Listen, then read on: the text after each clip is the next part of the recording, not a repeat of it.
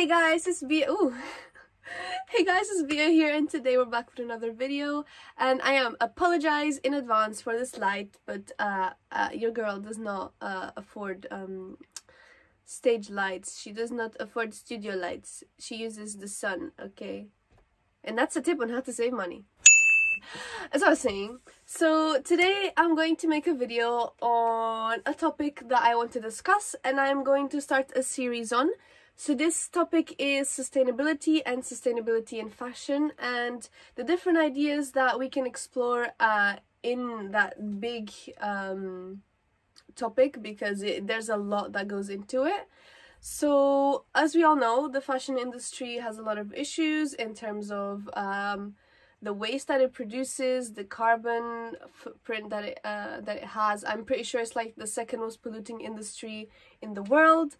So there's a lot of things that designers must start to think about when designing, in order to obviously think about the future and protecting the planet. I will be discussing things like zero waste pattern cutting, dyeing processes, fabric sourcing, so essentially sustainable fabric sourcing, not only to do with the labor that goes into that fabric, but also the components within the fabric, and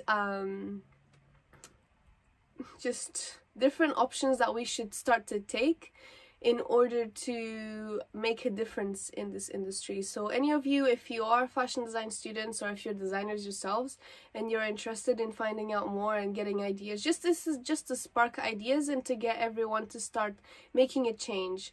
So one of the things that I wanted to experiment with, which is what this video is going to be about, is dyeing fabric. Now, a lot of the dyeing processes do create a lot of water pollution. So I've been thinking, I watched a few videos on people dyeing using avocado skin and other things like cabbage and so on. And I watched a video on people dyeing with roses. So that gave me an idea to dye fabric with flowers. So in this video we're going to be experimenting with flower fabric dyeing. And the results, I don't want to really show you guys what the results are yet. Some of them came out very nice and some of them didn't come out as nice. Obviously this is an experiment and we can test with more different types of flowers, but we are going to see, I'm going to show you the process of how I did this. So I follow the process that other people have followed on YouTube when they're making their own fabric dyes. Second thing, we're going to experiment with different types of fabrics. So if I show you guys one that didn't come out very well, so one that basically didn't do anything, this so I experimented on basically a cotton, what would you call this, like a braid, and other pieces of fabric. So fabric that one either has polyester, cotton, or a mix. So anything that is cotton but is stretchy, it will have elastane inside of it. So that's why we're experimenting in this video with different types, different samples. So this one is also silk. This is a very small sample, and we're going to check whether it is going to absorb any of the color. And then you have like just pure cotton fabric and so on. So we're going to be experimenting, and make sure to stick with the video to find out the results and to find out if you're interested in this method. Obviously, to make this into a larger scale production, you'd have to have a lot of flowers, and there's different ways in which you can do this. But this is only for you guys and for myself to start thinking about more sustainable ways of producing fashion. I'm going to show you guys the process, and I'm going to show you the flowers that I used. So let's get started with this video. Actually, before we get started, don't forget, you guys, to subscribe to this channel, because we're almost reaching 1,000 subscribers, and I'm so excited. We're currently like 880 something. So I'm very, very, very, very excited that we are almost there. Please subscribe, support the channel. I will be making more videos to help you guys out. If there's any questions, don't forget to leave them below, and make sure you leave a like so that the YouTube algorithm pushes this video up to the stars. So yeah, now we're gonna get started with this video. Alright guys, so we have a mix of flowers today, and this is roses and another type which is some sort of daisy flower. I don't really know their name, but that's what you can see on the screen here. They're called chrysanthemum flowers. We're also using other flowers which are not in this picture, which are going to be used in this video. So we have tulips, and we also have lilies and these green leaves and the other green leaves, and also these pink flowers and their purple version, which is hyacinth. So the first step of this video is to basically remove all of the flower petals in a very, very beautiful chaotic way. Thanks to my sister for picking those for me. So you're gonna pick each one, which is what I did.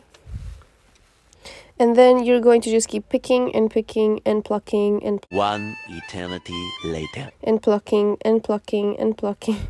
Anyways, yeah, you're gonna pluck all of them, and I put them all in different jars so that I can essentially, oh, careful with that, essentially separate them all.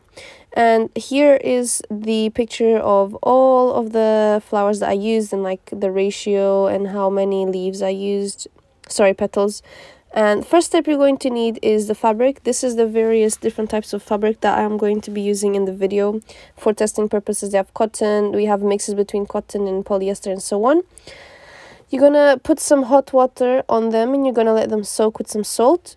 Then you're going to move on and put your flower petals in the pan. Make sure you turn up the heat and put some boiling water on them and let them boil for about 15 minutes.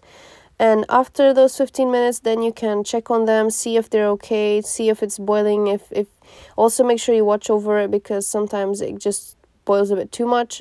As you can see, the color already changed. Then afterwards, you can put your fabric after about half an hour.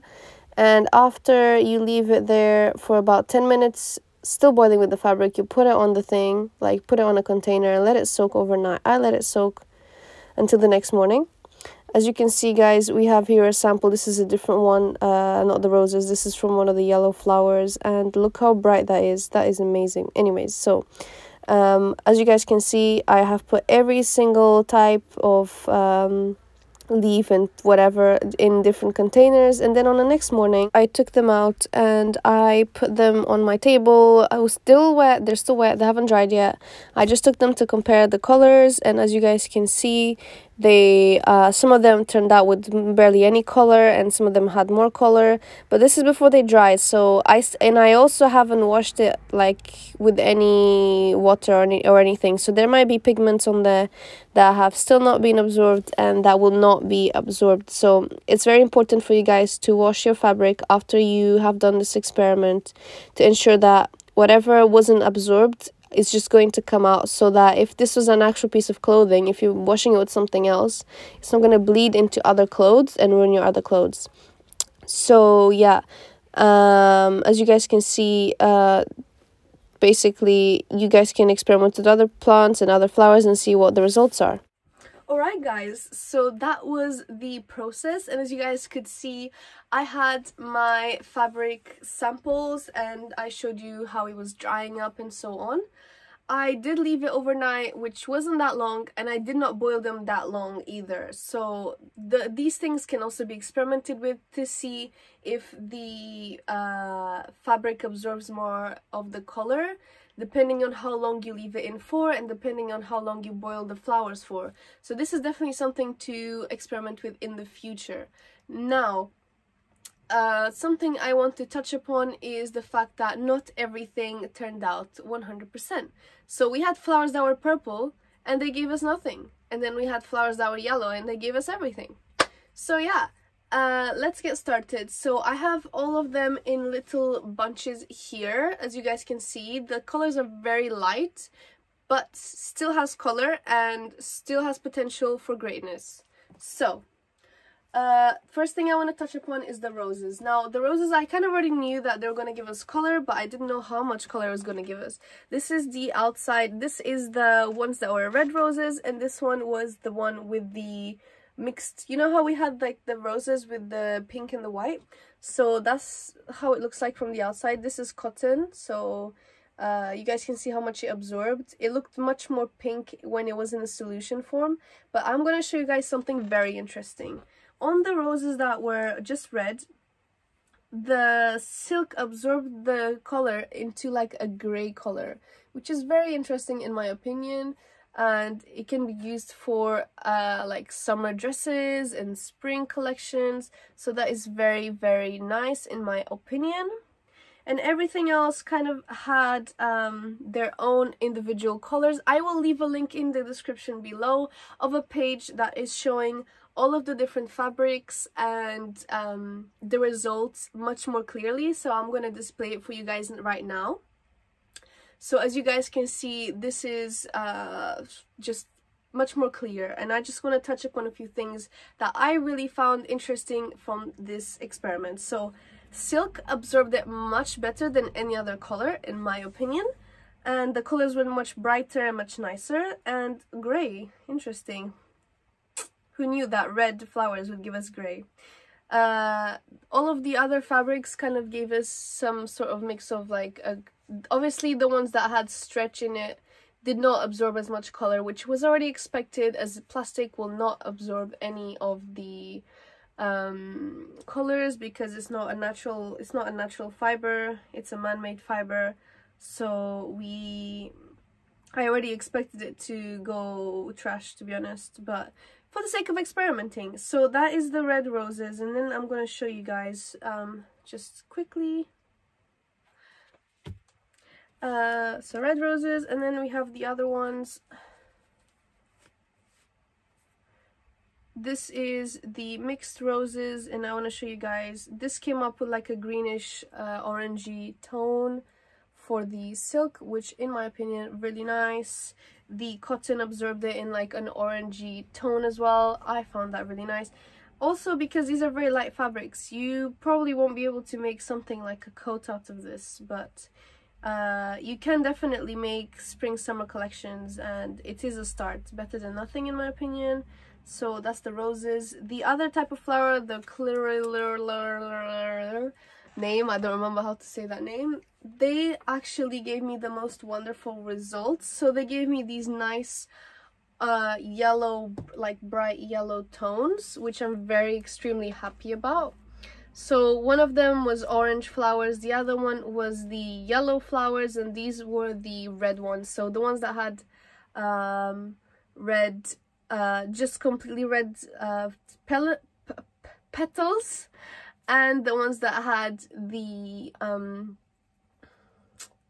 yellow bits at the end. Anyways, so these came out really nicely. The silk came out super yellow. I'll show you guys one of them. So this is definitely a flower to think about and to use in the future. Make sure that you guys let me know if you have any more ideas of what I could use to dye fabric with. So this is just flowers. We can experiment with plants and other things in the future. Look at how yellow this is. This is like neon yellow. Oh my gosh, can you see that? That's really nice. I really, really like it. I'm so happy with the results. So all of these flowers, the clear little family flowers, they came out super nice. What else? The tulips came out like nothing. So as we guys can see from this test, tulips give us the same color that we started with. So don't use tulips. I'm not even going to open it because they're all just white. Another one which I found interesting was the eucalyptus, like the plant. I don't know if you guys remember. I'll put a picture up on the screen right now of what it looked like. This plant it stank so bad when I was doing this, but it gave me like a sort of orangey tone to the fabric, and the silk absorbed it nicely. And even some of the plastic even some of the mixes have some color, so very happy with that. Very nice, very nice. And the cotton absorbed it too. I don't know if you guys can see. Definitely all the colors are quite muted colors, but they're still absorbing some color, which is very good, and it definitely means that there's potential to this process.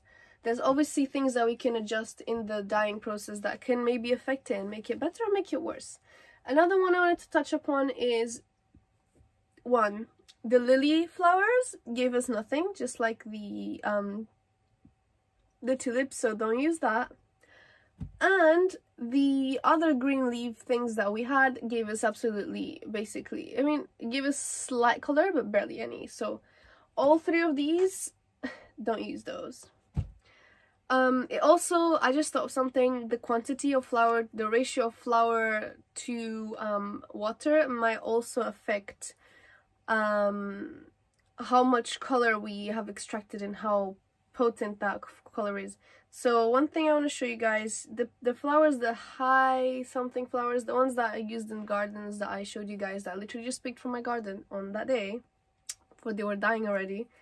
They gave the silk a orangey color, and they gave the rest of the fabrics a more yellowy color. So let's just put that there.